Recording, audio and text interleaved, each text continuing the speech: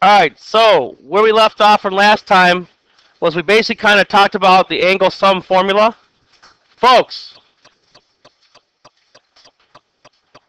so again, the sum equals 180 times the quantity n minus 2, right? Where n was the number of what? Triangles in the figure, right? And the 180 was what? What did the 180 have to do with anything?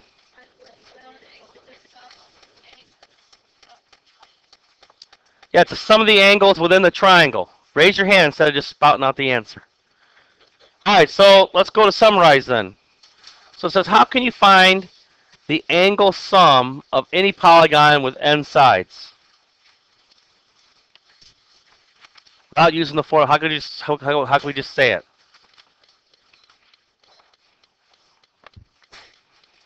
How do we do it for the table? Think of how we did it in the table.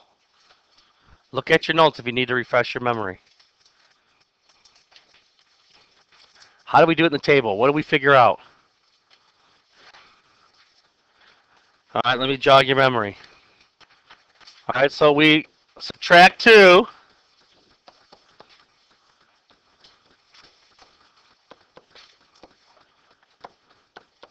from the number of sides, right? And then multiply by 180.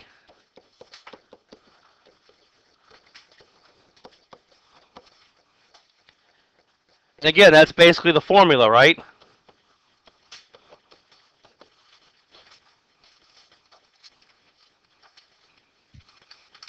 Our little shortcut that we discovered with it after we did all the tables.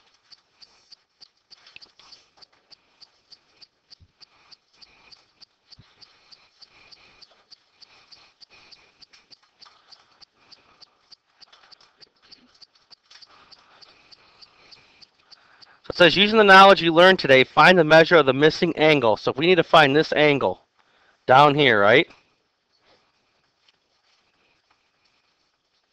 In the triangle. So how can we find that missing angle? What could we do? Actually, we probably don't even need the formula for this.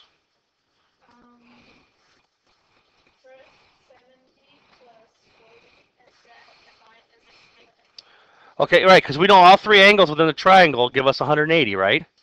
So what's 70 plus 40? Right, 110, right? And if all the angles inside the triangle go 180, we're going to take 180 and subtract 110 from it, which gives us? No, 180 minus 110 is not 180. 70. So our missing angle here is 70 degrees.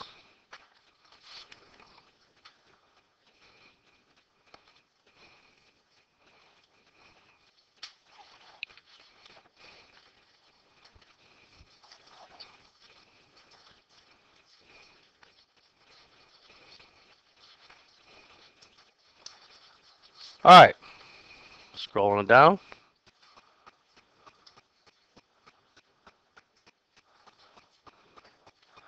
Ooh, who wrote that on there? Can I get that off? Oh yeah, I can. Let's get that off.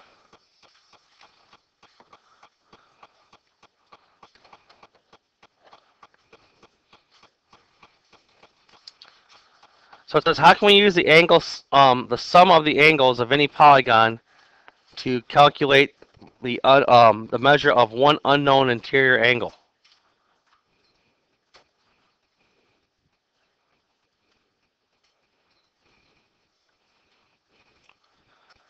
Well, again, if we're trying to use it to find a missing angle, right? We take our angle sum formula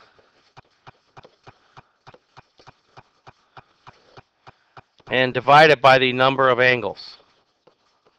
So we know that our angle sum formula is 180, right? And we're going to divide it by 10.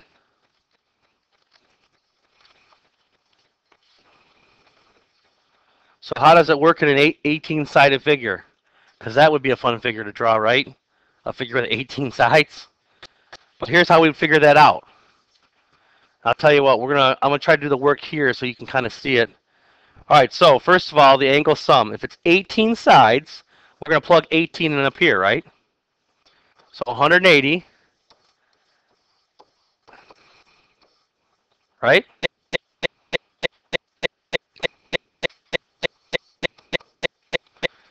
Now, order of operations tell us we do what first?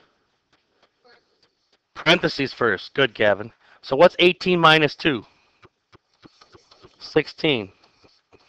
Now, I know all you guys got calculators out there, so someone help me. What is 180 times 16? It's a big number.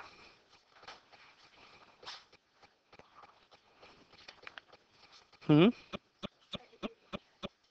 it's a little tough to do in your head. Who's got a calculator? What is it, Maria? So, okay, so now what did we just find there? That's the sum of all the angles, right? We don't need all the angles, right? So we're to find the measure of one angle. This is where we use that now. So now we're going to divide it, right? Because if in an 18-sided figure, all the angles should be the same. So that's the angle sum, right? If I wanted to find the measure of one angle, I'm going to take this 2,880 and divide it by the number of sides in the figure, which is 18. You guys are so smart. Which should be, so take 2,880 in your calculator, hit the divide button, and hit 18. 160 degrees. So each angle in that figure is 160 degrees. That's how you can find one angle in the figure, as opposed to the entire sum of all the angles. See how that works?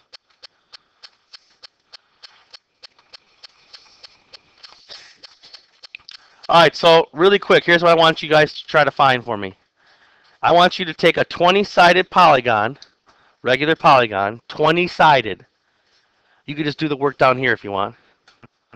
Okay, like in here.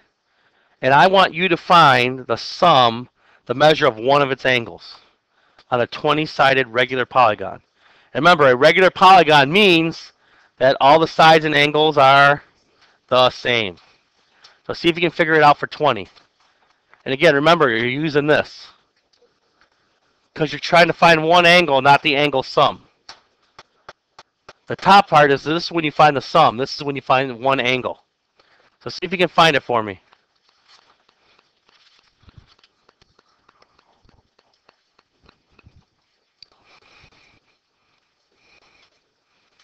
Some of you, your pencils aren't moving. It's kind of hard to find the answer when you don't do any writing. If you need a calculator, make sure you have one.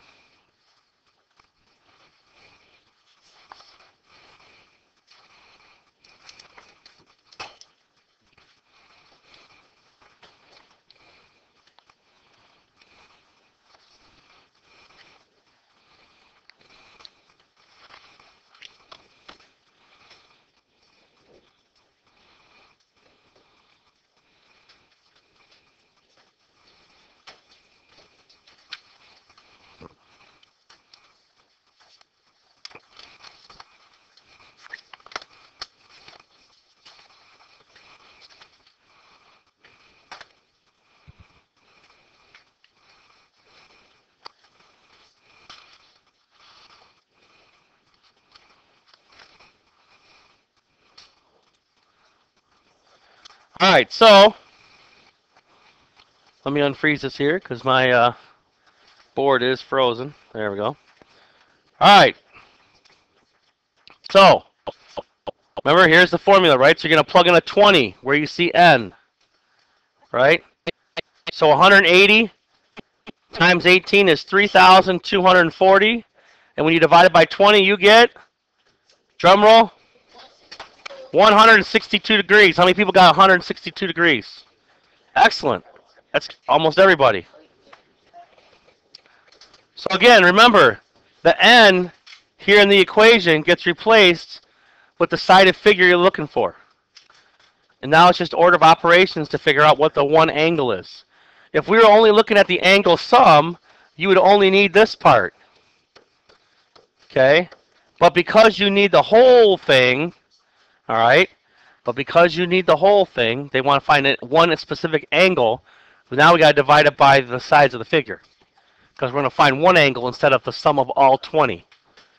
So understand the difference. Yeah. So when we did the 18 was 160, and 18 plus 2 is 20. So we kind of just added 2 to it because it's the 160. Oh, from the previous one?